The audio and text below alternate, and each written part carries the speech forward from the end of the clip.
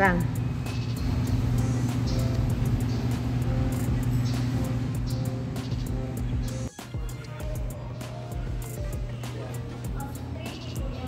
Hi! Ay, wag ka kit eh. Sige. Masaktan. Ito. Di lagi matuslo. Masaktan na ta? Tatagapon tinuslok din ko. Daghang dala, guys. Okay, daghang dala. Ano sa nga room? 203. 203. Afternoon. Ay, nara. 203.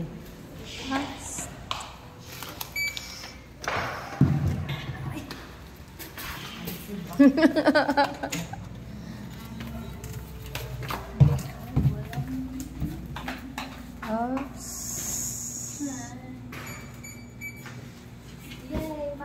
Hi.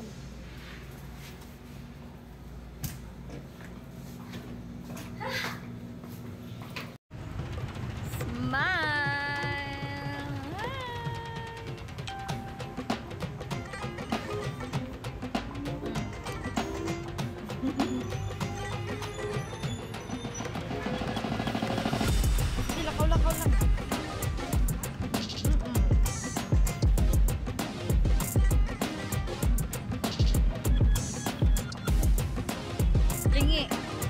Lingi.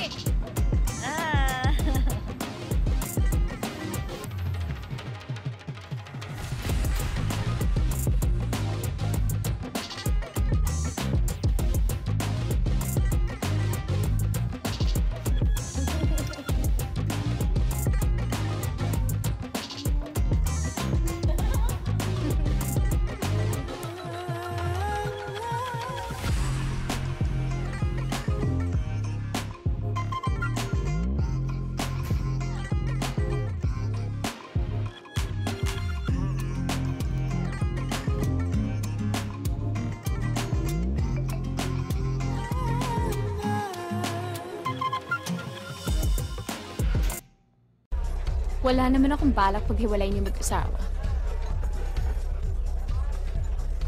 Ano ba kayo? I'm old enough to take care of myself. I know what I'm doing.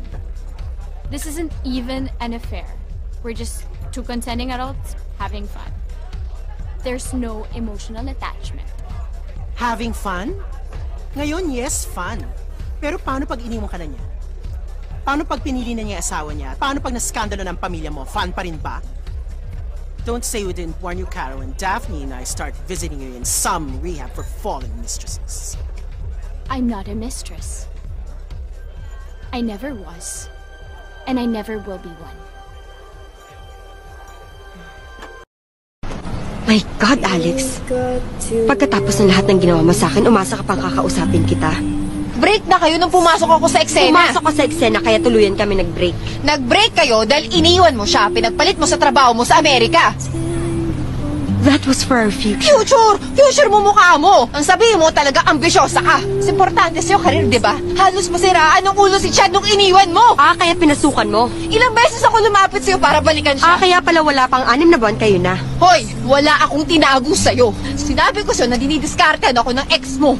Tinanong pa kita kung okay lang bang maging kami. Ang sabi mo, okay lang! Go ahead!